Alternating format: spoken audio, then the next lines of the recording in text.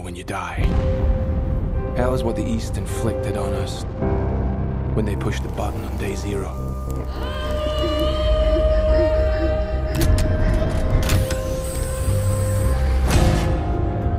Hell is here.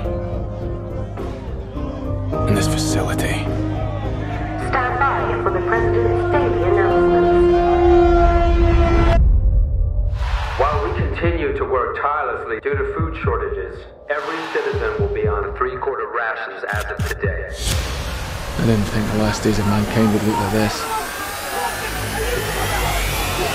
The people of Eden will always obey us as long as they have some hope.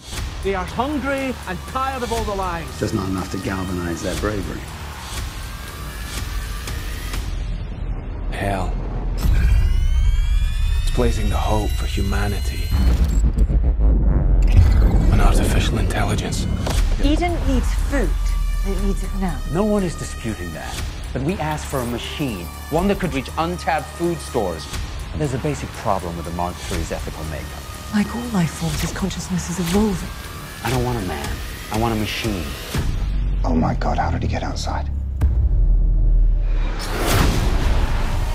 He's creating his own rules. Isn't this what you wanted? Him to develop organically? I've only seen mankind destroy, never create. I can see no logical reason to preserve their existence. He killed a man. Your machine killed him!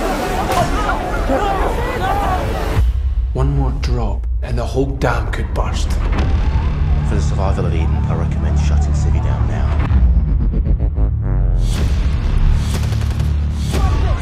Not like that! Wait!